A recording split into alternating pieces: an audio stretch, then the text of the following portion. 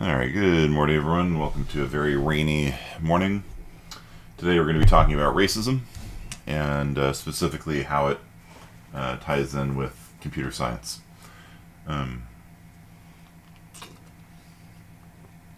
We'll do a bit of background on racism and then get into some examples where computer science can be explicitly or probably more often implicitly racist. You ready for the lecture? All right, let's do this.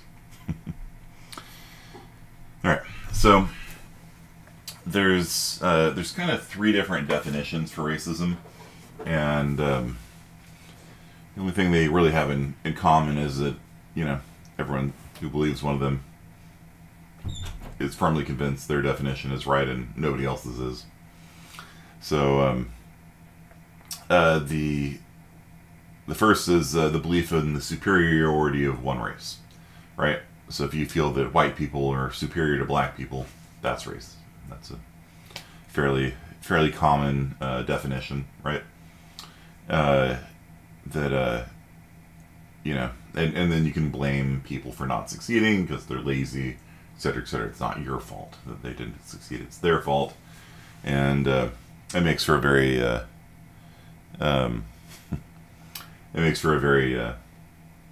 you know, easy excuse for not having to do anything to help another group of people. And before we do this, we should probably talk about what race means. So there's also two competing terms. There's race and ethnicity. Does anyone know the difference between race and ethnicity?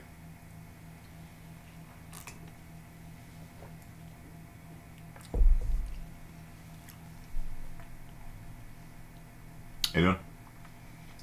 We'll hear these terms kind of tossed about, race and ethnicity. Ethnicity has to do with your roots. Yeah, they're both the same. Yeah, it depends what country you're in. So, in countries like the UK, race and ethnicity are terms that are used basically interchangeably. In America, however, ethnicity means the country of origin of your family. So, Hispanic is an ethnicity. If your family comes from Spain. And I'm not exactly sure how people are supposed to figure that out in the situations where, you know, your family isn't all from one country, you know what I mean? Like, I don't know, you know, like my family, you know, my grandfather is a genealogist, and if you go back far enough, like, our family is kind of like the United Nations. Like, we have relatives in India and South Africa and Germany and Wales. Like, you know, I don't know. It's like, I'm not exactly sure which one I'm supposed to pick. You know what I mean? So, but that's ethnicity. And it sounds like the term is invented by people with a very simplistic view. You know, because, like, I don't know. Reality is much more complicated usually than just, I don't know, maybe, I don't know, than just being from one country. Or that might just be my own personal, you know, experience, you know. So that's ethnicity in America. In other countries, race and ethnicity are used more or less interchangeably. Okay, so, and then race is basically, well, we'll talk about that in a second, but basically it's your skin color. So, am I not streaming? Are you guys hearing? Okay, good. So, there is, for example, in America, the only ethnicity they put on the census is Hispanic. But you can be a white Hispanic, you can be black Hispanic, you can be Native American Hispanic. And so, for example, in Cuba, there's a lot of Afro-Cubans, and that's not a contradiction. Whereas in countries like the UK, then that would be a contradiction to be both Hispanic and white or Hispanic and black, because it's considered its own category, more or less.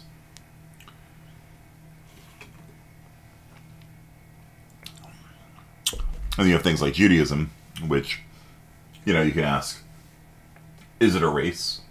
Is it a religion? Is it ethnicity to be Jewish? And the answer is, I don't know. What do you guys think? Because it's none of these are easy questions, by the way. Like I don't really have easy answers for you for any of this stuff. Obviously, it's a very complex and sticky subject. Yeah, it is a religion, but there are atheist Jews, for example. I'm friends with some of them. I'm also friends with Orthodox Jews and Reform Jews. I dated a girl for a while who was in training to be a rabbi. It's obviously not Orthodox. It's complicated. So Judaism is referred to as an ethno-religion.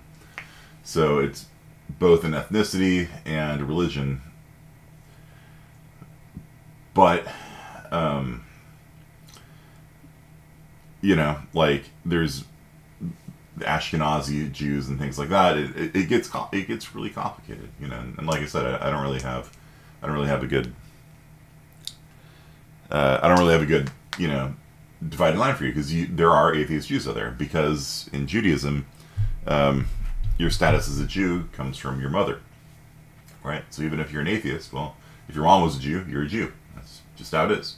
And this matters if you're going to go to Israel and immigrate to Israel, right? Because Israel has a policy, at least the last time I checked, of allowing Jews from anywhere in the world to move there. And so if your mom was a Jew, even if you're an atheist, you can move to Israel.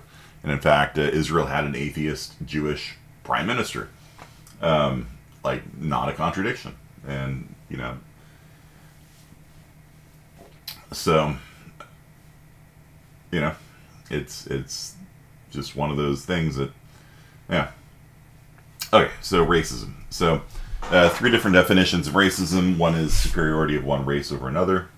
One is individual acts of prejudice and discrimination, which is kind of the definition used, broadly speaking, by the right wing these days. For example, if somebody applies to your company and you're like, no, I'm not going to hire you because you're Asian, then that would be racism, according to sort of the right wing view of it, right?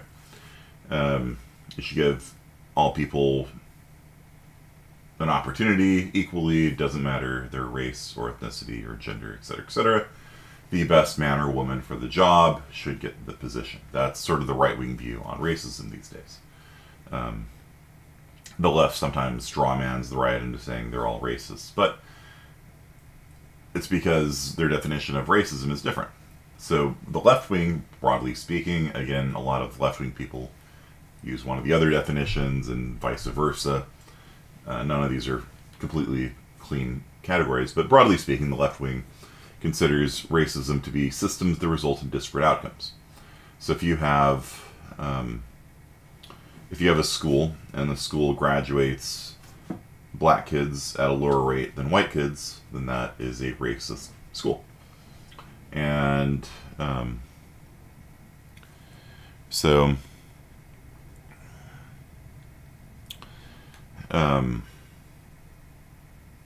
you have to ask why, right? And so people who use the second definition here say, hey, we give all of them an equal shot.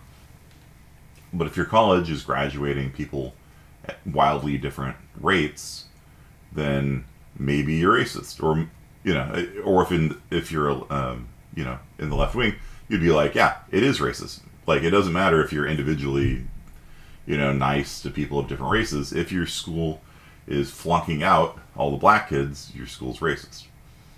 And and it's your job to discover why. Why is your school having disparate outcomes? And there's some questions as far as how disparate it needs to be racist, because stats are stats. There's always noise and fluctuations and things like that in it. And so in general, I've seen people just say within kind of the statistical margin of error, it doesn't have to be exactly 15.1% for every race, for anything. You know, like it doesn't all have to be exactly equal. As long as it's kind of in the general ballpark, you're good, which is a more reasonable way of doing it than expecting it to be exactly equal, which never happens because there's randomness, you know, in life, right? And so it's funny. The other question that the left wing oftentimes has trouble with is like, what if the disparate outcomes are good for minority groups?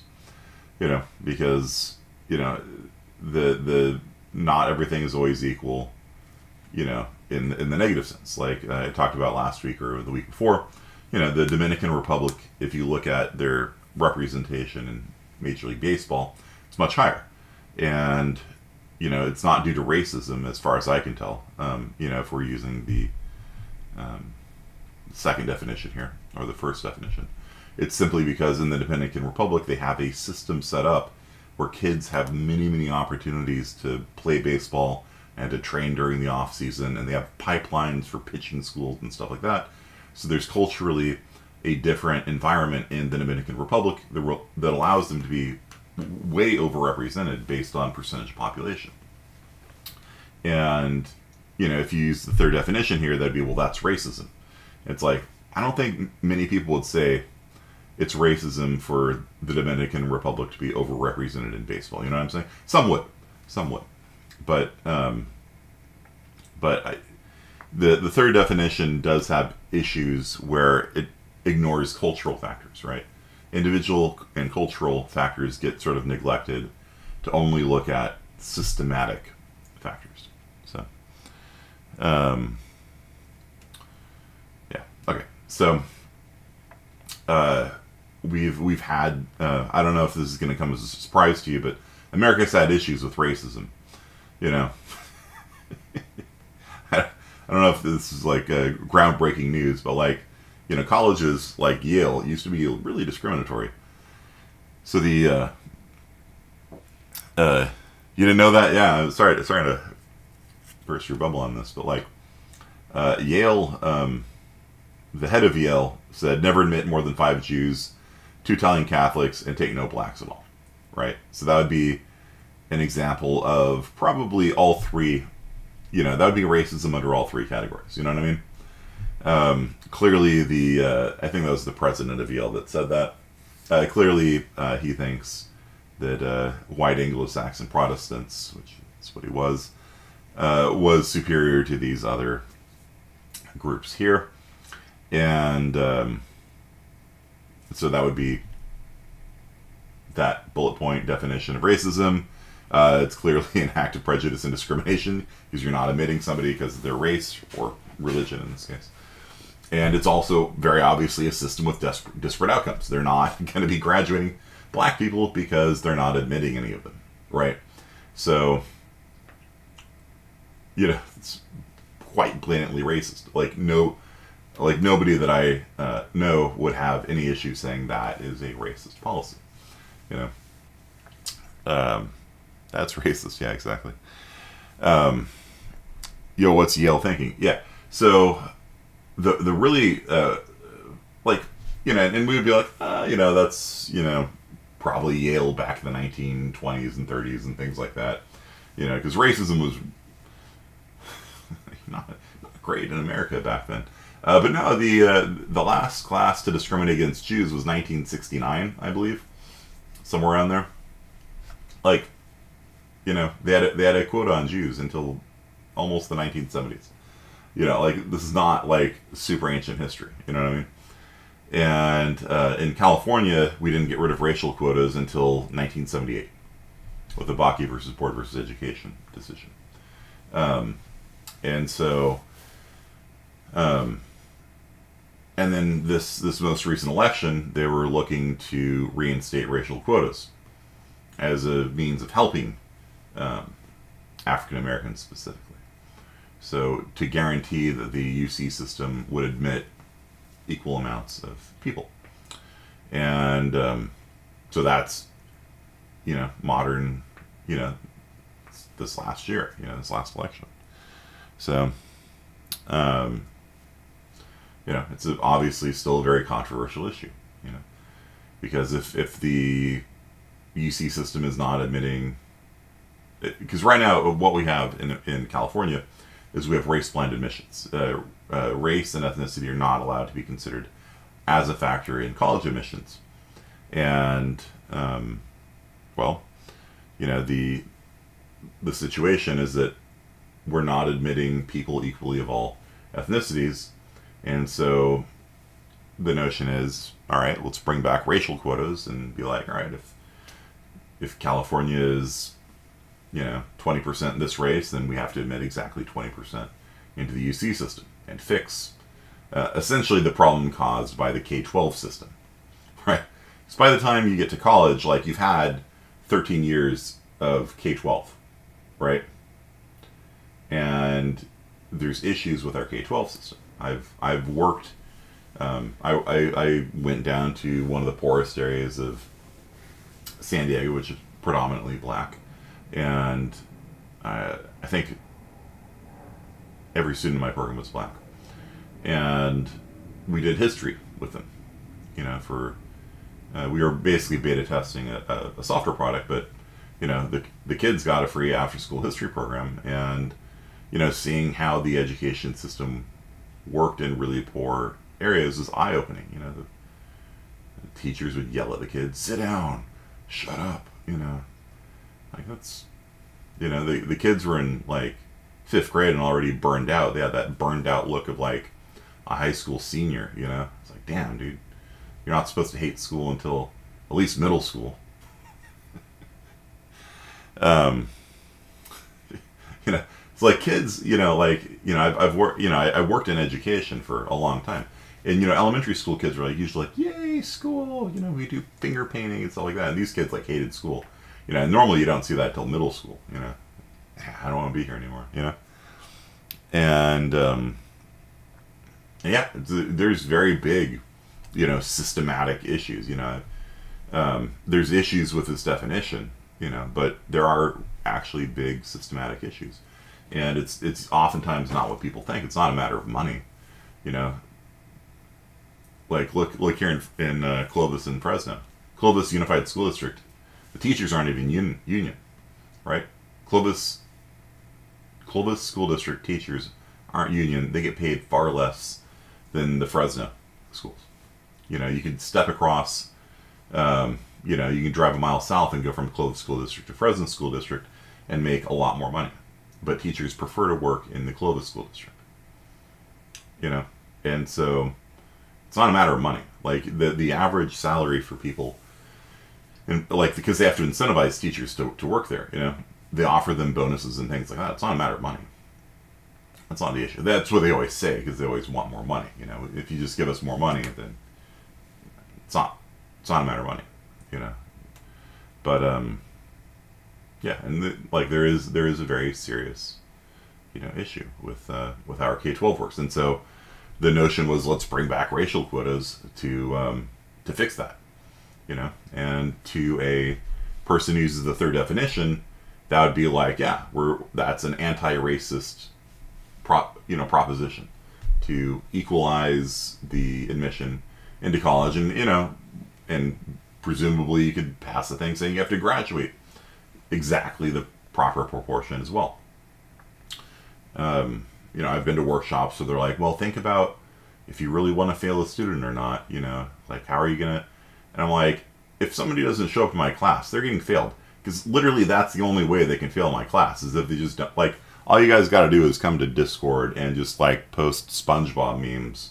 You know what I mean? Like, it's kind of hard to fail this class. Sure, the midterms could be kind of tricky, but other than that, like, you kind of have to work hard to not succeed at CSI 1, you know what I mean? Like, just post one meme, yeah, you know what I mean? You know what I mean? So, like, you know, and they're like, well, you should think about, you know, do you really need to fail your students? And I'm like, yeah, I'm gonna, like, if somebody doesn't show up, why on earth would I pass them? You know what I mean? So, that's how you'll pass the class. Yeah. Discord chat is hilarious right now.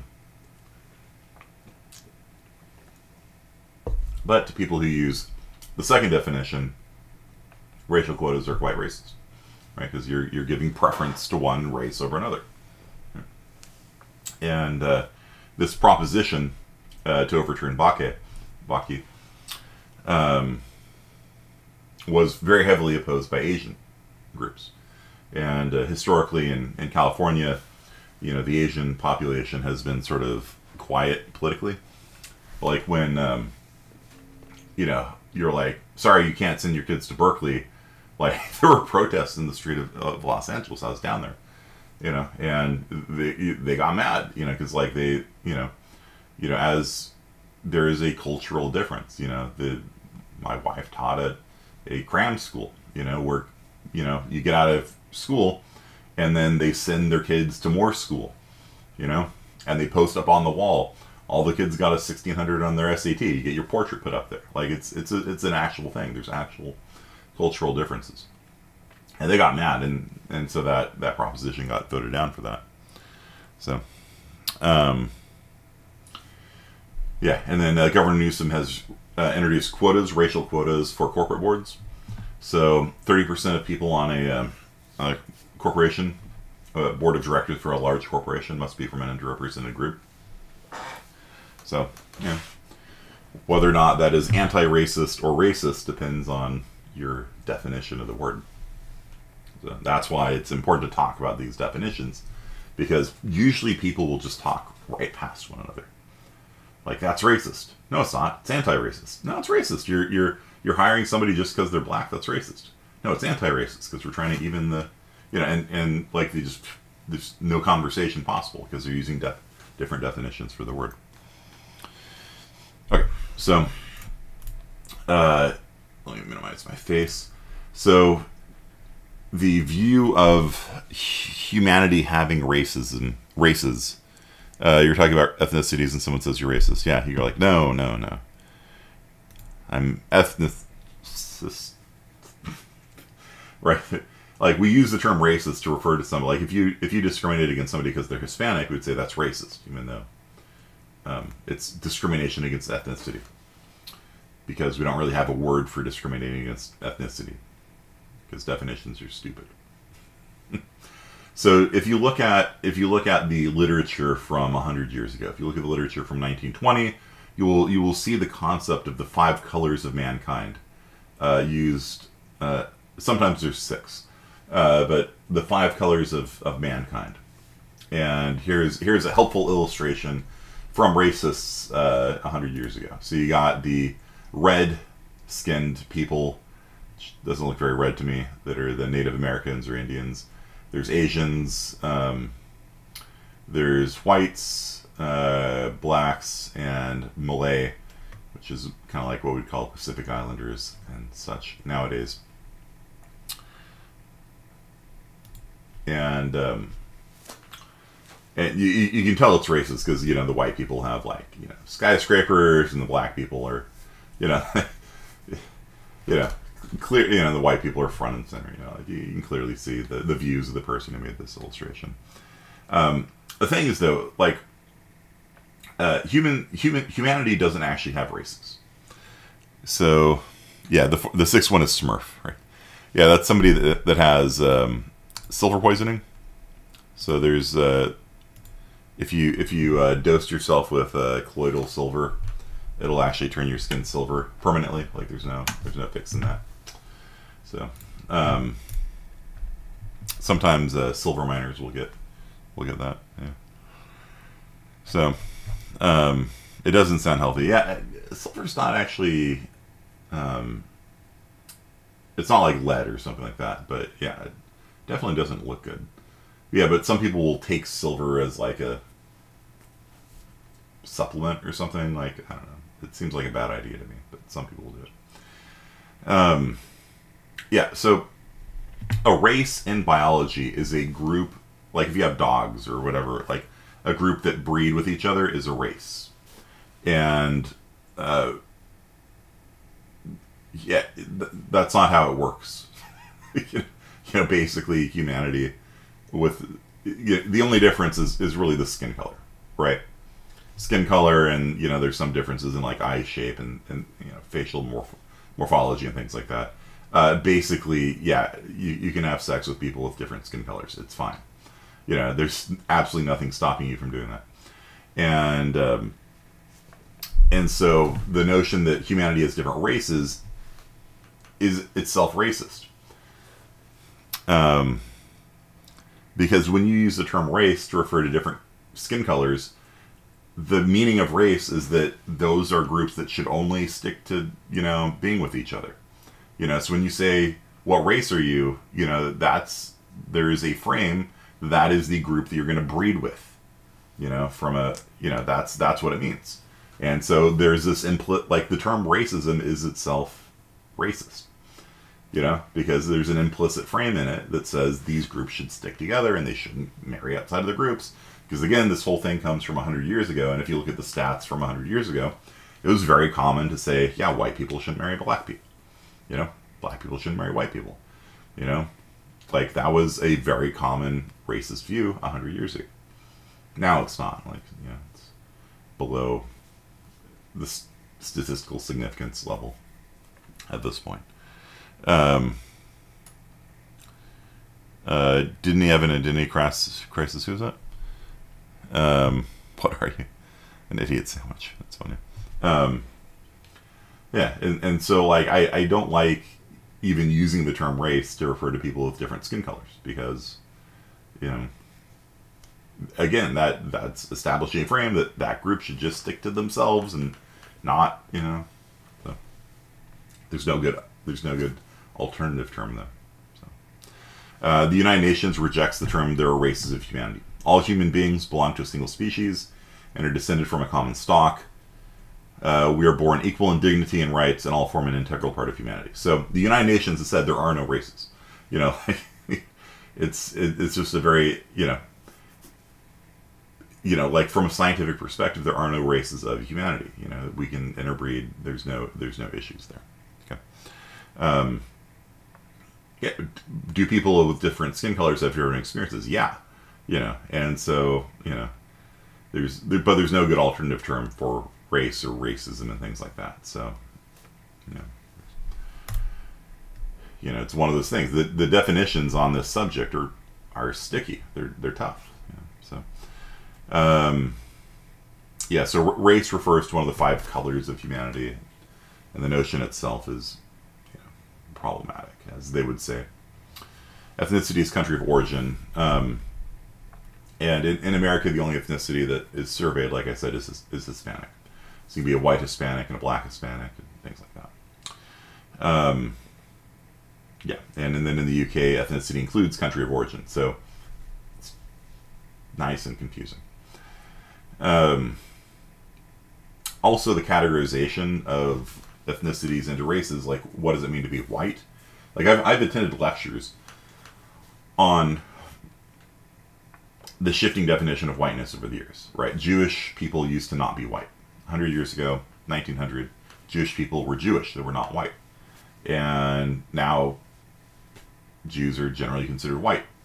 And Italians were not considered white, they were considered brown-skinned.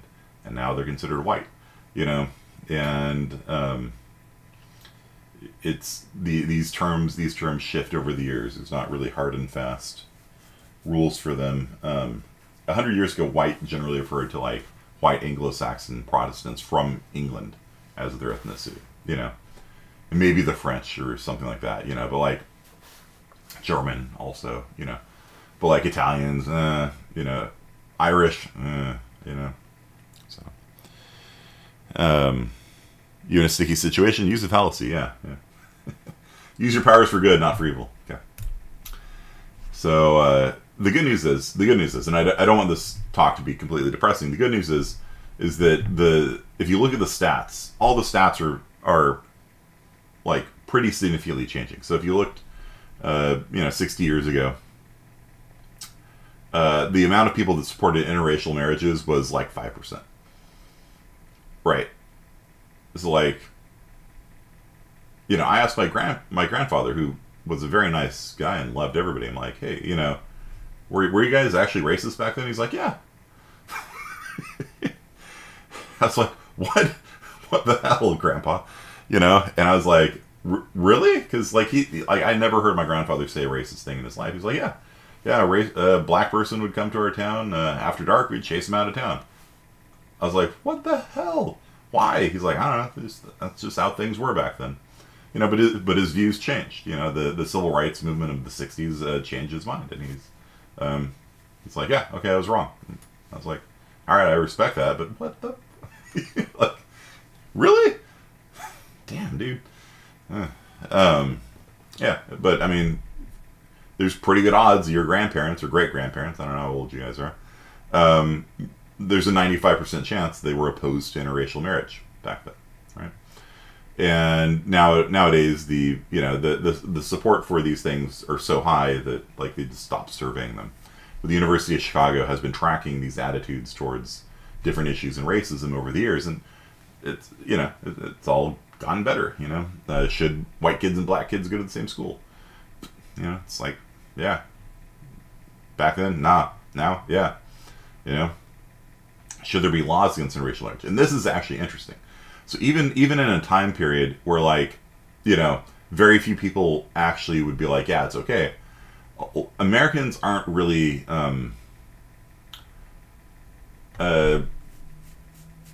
as big on government as like people in other countries. I don't know if you guys know about this, but Americans, there's kind of been a long history of distrust towards government in America. Kind of like started. That's funny. American, the American government, it sort of started as a result of people being very deeply suspicious of Britain, and so there's been this long running theme in America of like, what I think isn't as important as I don't want the government to mandate it. You know what I mean? There's always busybodies that want the government to mandate their particular brand of morality on other people, but you can look at this gap, right? So the blue line here is people who are opposed to interracial marriage. And the yellow are the people who want laws, right? Who want a law against it. And so even in a time period where, let's say, 15% of people supported interracial marriage, 3 times that number, or 2 times that number, opposed laws against it. You know what I mean? So there's always been this gap between like what I think and what I think the government should do, which is very interesting to me. So, sorry, not University of Chicago, University of Illinois. And so this is actually a very interesting webpage. I'll post the link for you.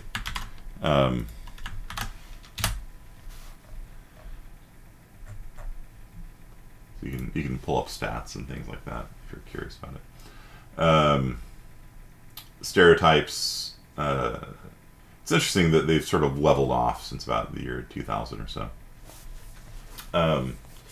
Whites are richer is not a false stereotype, by the way. On average, the median income of whites is higher, and the wealth of whites is higher also. Wealth is how much money you have in your bank account, so to speak, includes all of your assets minus your debts. But what's interesting is that the amount of people who will say that whites are richer has actually fallen over time, which is inaccurate, right? But I think people just don't want to say it, right? So, but the notion that whites work harder and are more intelligent. And by the way, it's important to note also that racism isn't just white versus black. A lot of people fall into that trap. It's a mental frame, right? It's a mental frame that racism is purely a question of white people versus black people.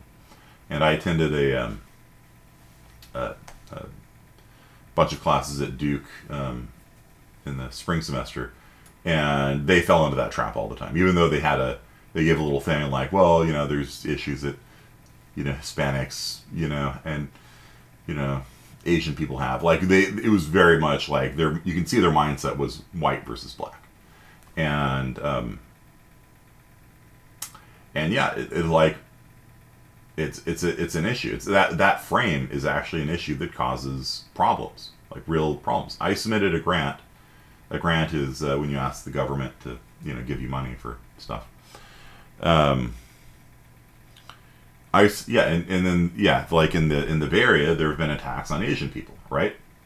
And the whole Stop AAPI hate thing over the last year. It's because like the racism against Asian people has been sort of ignored, right? Because if your mental frame is racism is purely a matter of white versus black, then if somebody walks around Chinatown in San Francisco robbing, elderly Chinese people, which is what's been happening,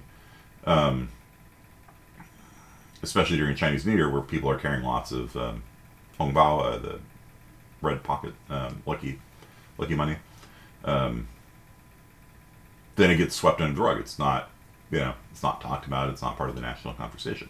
And so anyway, so I wrote this grant for Calexico. Do you guys know where Calexico is here in California? Got a geography question for you. I didn't sign up for this. So, Calexico is California, Mexico. It's right across the border from Mexico. And if the California town is called Calexico, what do you think the Mexican town is called? Mexicali. Yeah, you got it.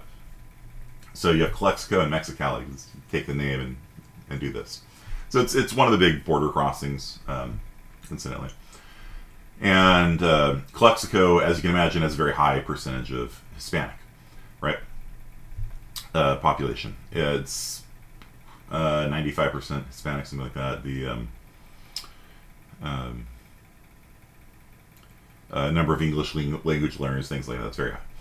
And so we wrote this grant, and the grant requires you to talk about race and ethnicity in the grant, and to talk about racial disparities and what you're going to do to help fix them and stuff like that. So I'm like, yo, we're going to like boost the English language program, and have, because I worked a lot with history, and so we're going to have people who specialize in, because it's hard to study history if your English skills aren't good.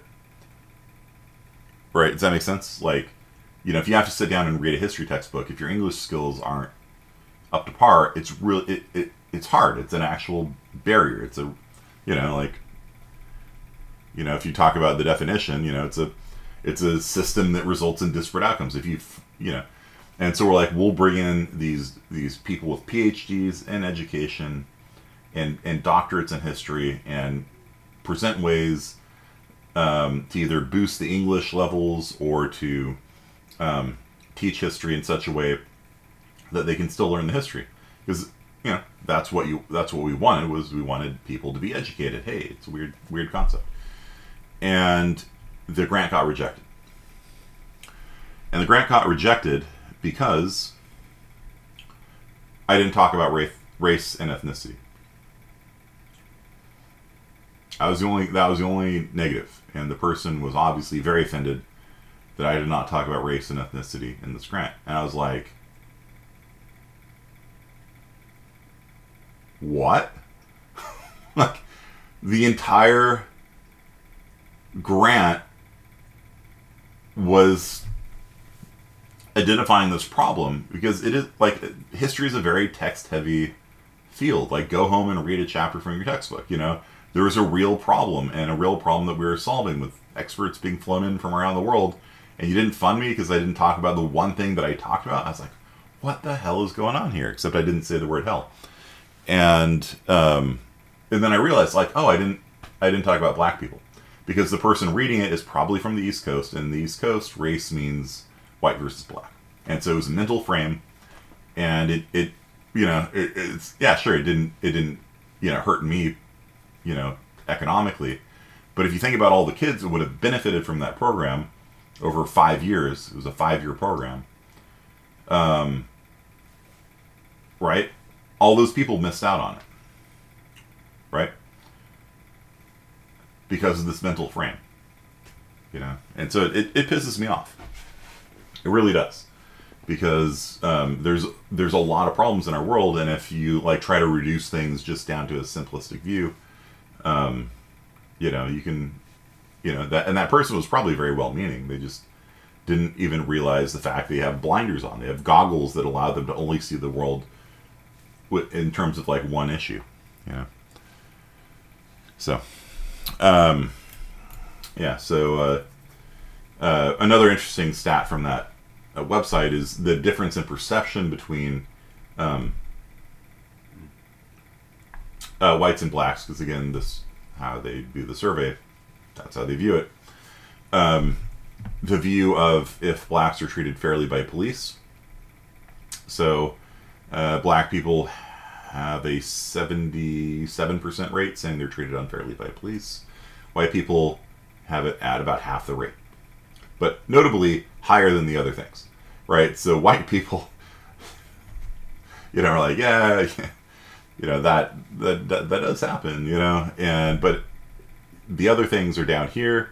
It's interesting, they're all clustered kind of together for the black respondents here, and they're clustered here, and they're about half also. That's around 50.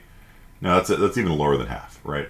So there's definitely a difference in perception from white people and black people as to how black people are treated, But both of them think that the police treat black people worse than the restaurants and on the job and things like that.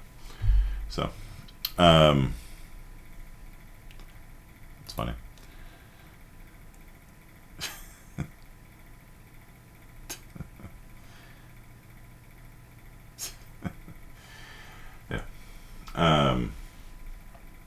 Yeah, and like all my black friends have been pulled over for driving while black, So like, I don't think this survey is wrong, either just from my own personal anecdotal experience with, just talking to my friends about it. Like one of my buddies, we talk quite often, and he was pulled over on the way to college, and after they realized he was a UNLV student, they let him go, So, it's, yeah. Can you prove that the cop was being racist by just pulling somebody over for a traffic stop? No. Can't, but it's highly suspicious, Not for dressing black, for being black. It's called driving while black. And where cops will pull over people, like Will Smith got pulled over, right? He was a black guy in a nice car in LA, gets pulled over by the cops, tassel him, they're like, oh, it's Will Smith. Hey, have a great day, buddy. So, yeah. And you can see the problem is considered quite prevalent, right? Yeah, all right. So, yeah, so black and white, yeah. So this is called black and white thinking. Actually, there is a term for this. When you boil down a complicated problem into just something like this, yeah. So Calexico, yeah, 99% Hispanic, 86% low income, 65% English learners. We didn't get it. Other issues of racism in the past: Chinese Exclusion Act against Chinese people. Obviously, it's in the name. Well, that ended in 1952. Again, this is not ancient history. The Chinese Exclusion Act basically prohibited immigration from China. So yeah, the Japanese internment camps. Fred Korematsu, who was the guy who brought the lawsuit, and he actually was involved in the civil rights movement even after World War II. Like he was involved in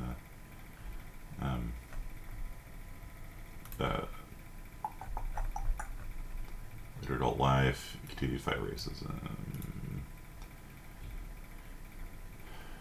Yeah, I apologize for the internet. Yeah, so yeah, the Chinese Exclusion Act allowed Chinese missionaries and diplomats to convert. Basically, though, outlawed Chinese immigration because, well, a guy by the name of Kearney, not me, not a relative, as far as I can tell, thought there were too many Chinese in San Francisco and things like that. So,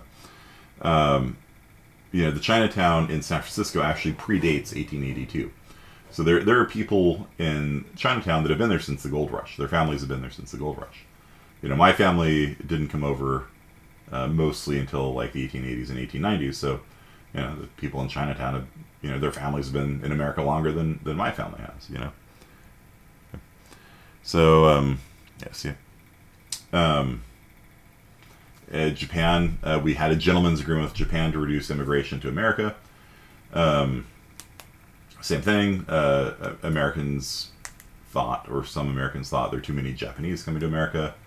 So they restricted immigration from Japan.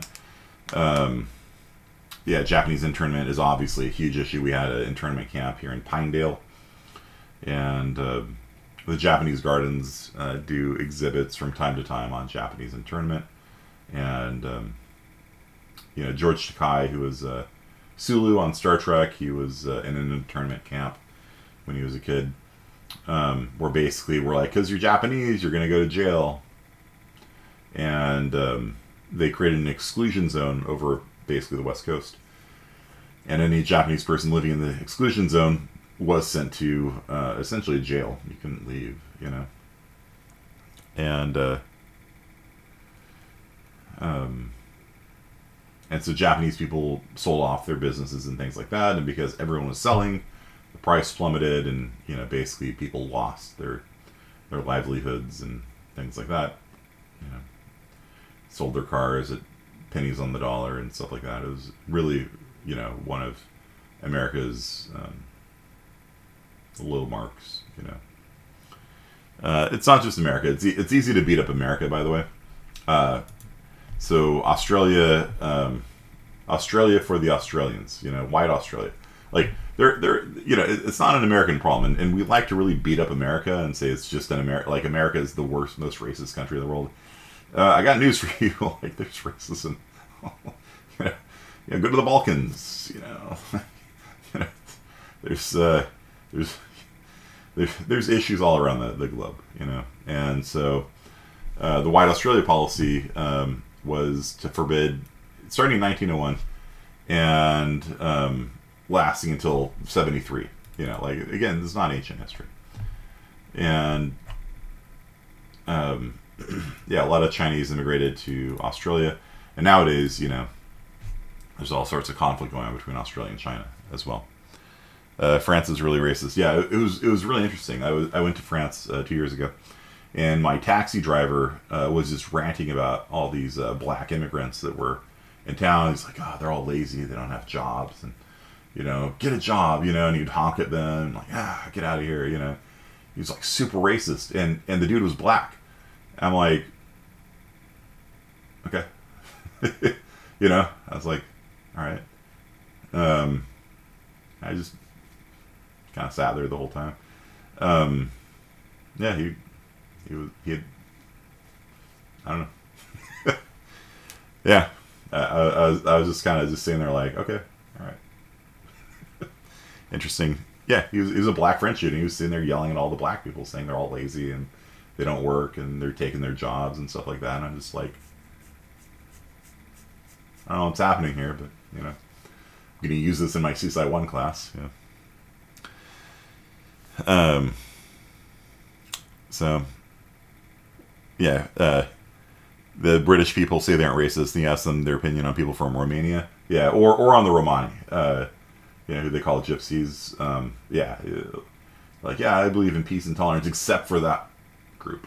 You know, yeah, racism is a global problem. Like, it's not just American, and all these attempts to like be like, yeah, America is the only racist country. It's the most racist country. It's like, you know, look at the stats. Like, it's, you know, it's still a problem. It's not.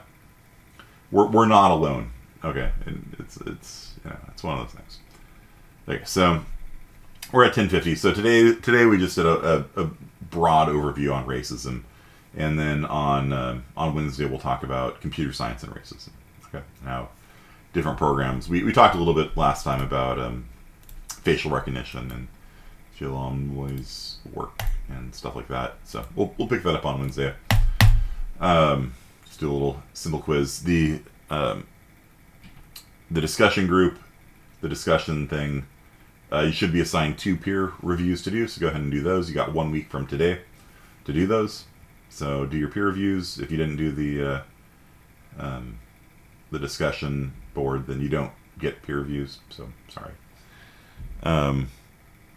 Wait, what? We weren't supposed to reply to others yesterday. You can. I mean, you know, nothing's stopping you. But if when you go onto the discussion section, there's a button there where you click on it gives you peer reviews today. Like, you can reply to other people, but you have to reply to your peer review. So it'll give you 2 people and just reply to them. Use the hamburger method. Say something nice. Then if you have any criticism, then say something nice. So being nice and polite to each other is really important in this class, even if you have to disagree. And that's a very important skill to learn too. Makes you sad? Why? Double work's good for you. Yeah, and you do have a week from today to do it. So, does it matter which person you respond to? Yeah, you have to respond to the person you got a peer review for, and the reason for that is to make sure that everybody gets peer reviews. So it creates a sense of community and involvement, and if you did extra ones, then good on you. But you got to do your two peer reviews that were assigned 15 minutes ago. Yep. Could have worked on something else. Yeah, that's fair enough. Fair enough. I applaud your diligence. I applaud your diligence. Okay, so okay, so there's that, and then the Zybooks was due today at 10 as well. So I'll probably put up another Zybooks, so just be on the lookout for that. And yeah, and then I'll see you guys on Wednesday. All right. Peace out.